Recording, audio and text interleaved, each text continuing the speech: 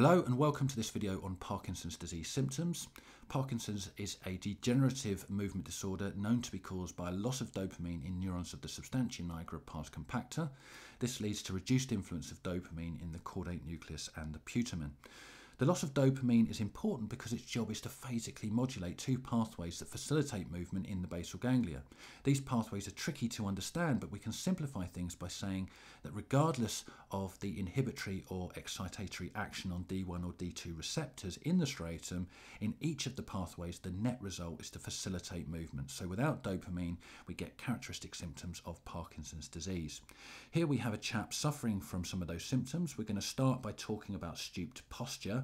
This can be caused by muscle stiffness associated with Parkinson's.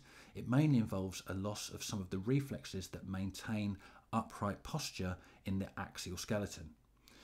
The reflexes are presumably affected due to the basal ganglia's influence over some of the extrapyramidal pathways such as the reticulospinal tract or the vestibulospinal tract.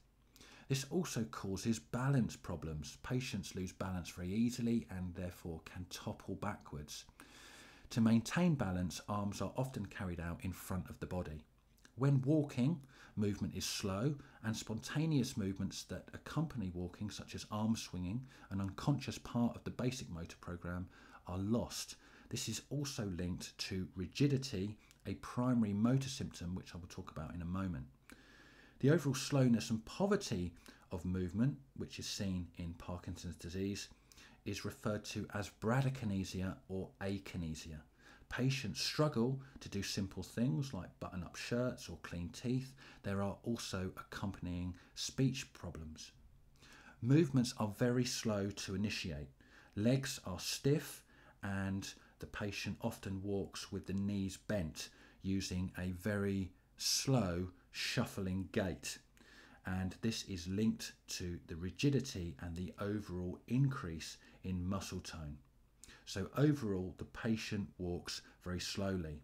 Something else that can occur is something called freezing behaviour. This is the difficulty in initiating a new motor program like walking, for example, or changing between motor programs. They may take some time to initiate and there may be a lengthy pause. The most conspicuous symptom is the resting tremor. It's the symptom most associated with the disease and occurs in 70% of patients, and it often occurs in the foot or hand on one side. Typically fingers and the hand tremble at rest when held in the lap. Pill rolling is fairly common, an oscillating movement between the index finger and the thumb. And also rigidity, which is a primary motor symptom, can be defined as an increase in muscle tone. This can often be very uncomfortable for the patient or even painful. The rigidity can be described as lead pipe rigidity, and this is the term used to describe the sustained resistance to passive movement. This is different to the clasp knife rigidity that we see in patients with upper motor neuron syndrome. The tremor and the lead pipe rigidity together are cogwheel rigidity. So we've got two types of rigidity here.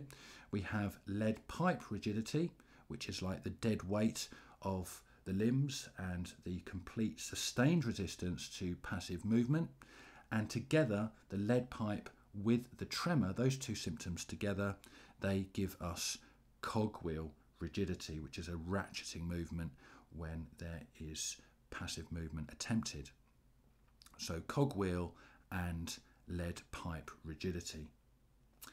So on top of the symptoms associated with rigidity and the tremor, we have a number of other symptoms that are associated with behaviours of facial expression and speech. So issues concerning facial expression, we often have emotive behaviours that are expressed through the face. We have types of behaviour that are expressed through our body language, and in Parkinson's disease the patient has a mask-like face and often there is a reduction in blinking activity. The overall facial expressions that accompany the slow speech is often slow to respond or non-existent in nature. So here is the overall symptoms associated with Parkinson's disease. See you next time. Subscribe to Soton Brain Hub for more videos to help explain the mysteries of the brain.